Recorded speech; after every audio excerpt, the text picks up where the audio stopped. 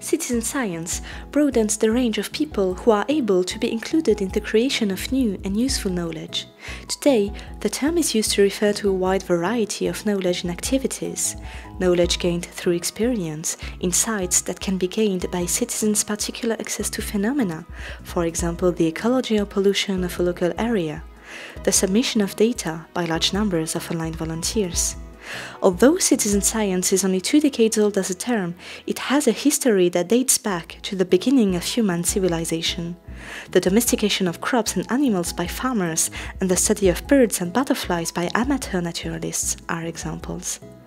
It is difficult to place citizen science projects into categories, owing to the wide variety of subject areas, aims and approaches involved. The potential for carefully designed participatory processes to produce a revolution in the production and analysis of useful knowledge is enormous. However, there are big questions around issues such as who sets the questions posed to citizen scientists, how appropriate quality assurance methods are developed, and what happens to the results. So how is citizen science shaping up? We spoke to Tom Wakeford, who is a reader in public science and citizen engagement at Coventry University in the UK, to get his views on the importance of citizen science, especially in the context of new technologies. How could citizen science help to drive environmental policy? Science, just to me, means reasoned knowledge, but about 100 or 130 years ago, it became more and more a word owned by professions, professional science. You've got professional scientists and academies all over Europe. And it meant that actually the rest of the people who weren't professional scientists were seen as less knowledgeable and less able to contribute to progress.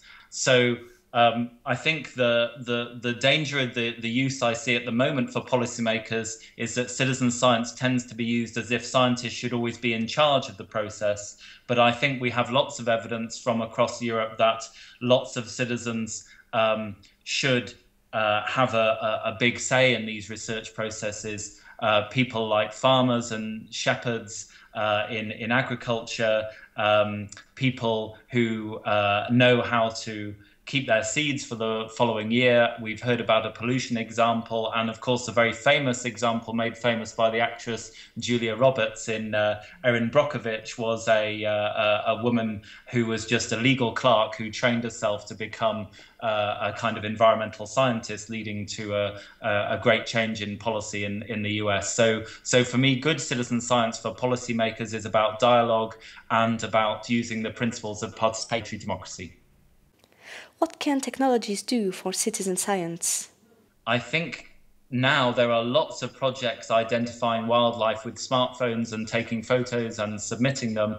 I just hope that they are as linked to policy processes and people advocating for example, reduced use of harmful pesticides as it has been previously. So I think that's an issue. On the issue of quality, there's a distinction made and some discussion about the different quality of verified citizen science, which is seen as where observations made by non-professionals are verified by experts. And then there is direct citizen science, which is where there's no verification process.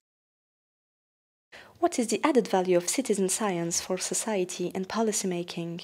Citizen science can be of great educational value, particularly where the process of education between professional scientists and others is seen as two-way, because we are all very used to scientists having the answers to problems, because that's what we see mostly them portrayed in the TV and in the media. But what lots of experience throughout Europe in the last 50, 100 years has shown is that often the citizens can find blind spots, places that the scientists hadn't been looking or hadn't been told to look by those who are funding them. So I think the societal value of citizen science is, for me, based on there being a shared ownership of science, And this doesn't mean that the policymakers tell the scientists what their results are, but it is that the sorts of questions science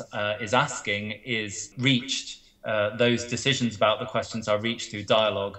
So I think citizen science can bridge the gap between policymakers and citizens, but it does that best when there's a openness and an open-minded dialogue.